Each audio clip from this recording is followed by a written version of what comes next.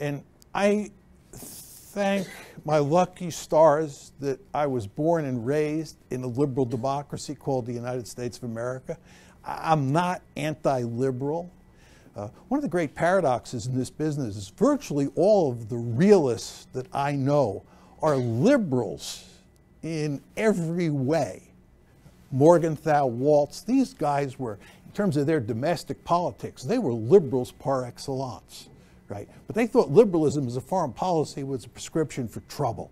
And that's my basic view. My basic view is you have to think about liberalism at home versus liberalism abroad. So I'm not arguing that liberalism in general is a bad thing. I like liberal democracy very much. It's not perfect by any means, but I'm glad I live in a liberal democracy. My arguments are all about liberalism when it applies abroad. I want to say about